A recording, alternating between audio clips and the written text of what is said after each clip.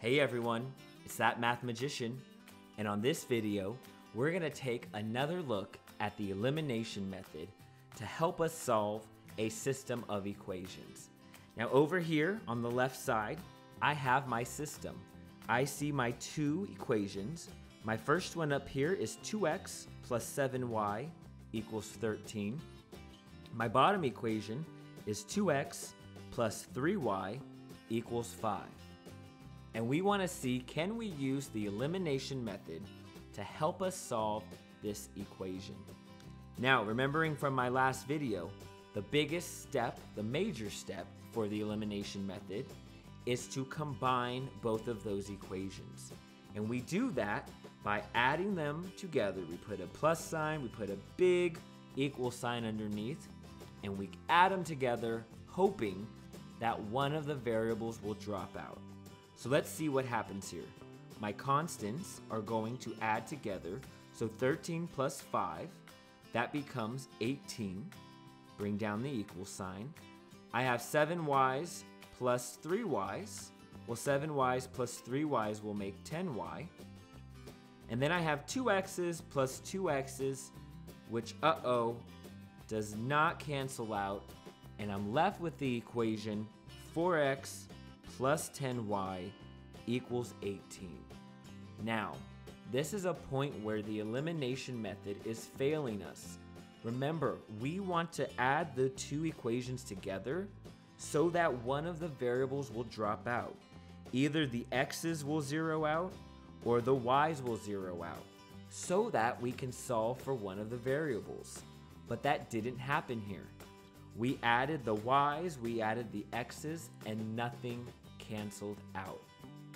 So that means that we need to manipulate one of the equations first before we combine them. And here's what I mean by that.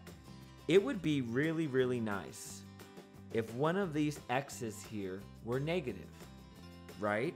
If I had this bottom equation as a negative 2x, then when I did 2x plus negative 2x, they would turn into 0x and the x's would drop out, right? It would be super helpful if we could make that x value down there a negative. And here's the new fact that I'm going to tell you, is that we can. We can make this 2x down here negative, but before we do that, we're going to have to take that bottom equation and we're going to need to multiply it by -1. I'm going to multiply it by -1 so that every term here is going to change its sign. Every sign here is going to be flipped. If it was positive, it's negative. If it was negative, it's positive. I do that so that I can get these x's over here to cancel. So let me show you what I mean by that. I'm going to take this equation, I'm just going to move it over here to the side, right? Because I'm transforming it. I'm not adding them together just yet. I'm taking that bottom equation and I'm multiplying it by -1. So that means the 2x down here, when multiplied by -1, that will become -2x. The positive 3y will be multiplied by -1, so that will turn into -3y. Finally, that'll be equal to 5 times the -1, which is now -5. Now, as you see, all I've done is taken that bottom equation, multiplied every single term by -1. I did that, so now when I write the other equation on top, you'll see that the x's are now lined up, same coefficient, they both start with 2, but now one's positive and one's negative. That is a total legal move that we can do when we're using the elimination method. We're not changing the value of this equation at all. We're just changing the signs to manipulate it so that when I do put the big plus sign and I do put the big equal sign, now when I add these two variables together, 2x plus -2x, they will zero out. Now I can start solving this equation and seeing how we can get rid of that x variable. Now look, I have 7y's plus -3y's, So 7 plus negative 3, that would become a 4y, equals 13 plus negative 5. Well, 13 take away 5 will just become an 8. So now you see I have a single equation where I have one variable, my x is dropped out. Now I can solve for this equation. So let's go ahead and do that. It's now going to follow the same exact way the other video took us. I'm going to divide both sides by that coefficient of 4. I do that. Those 4's on the left simplify to 1.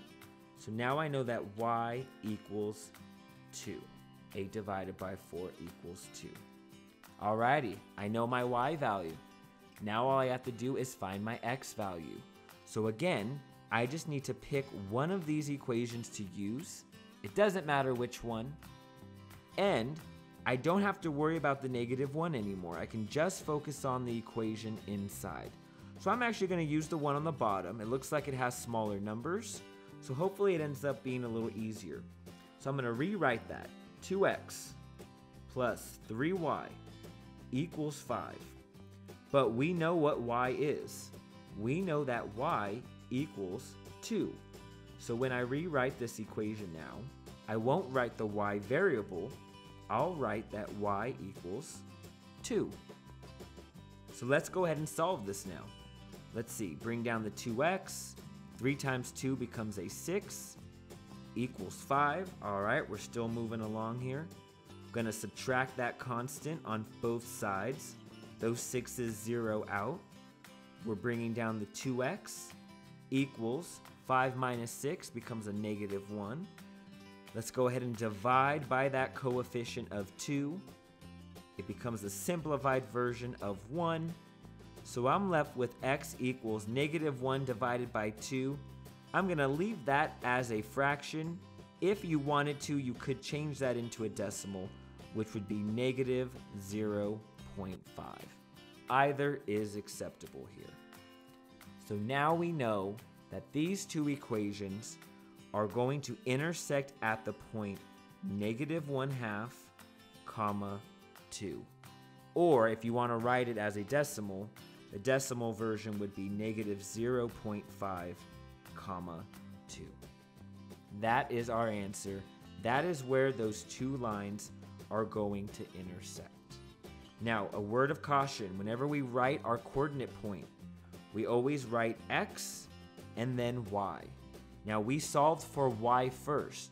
So a big mistake that students often make is when they write this out, they write the 2 first and then they write the x value. That would be incorrect. We always want to write our x value first and then our y value. All right, guys, it's that Math Magician, and I'll see you on the next video.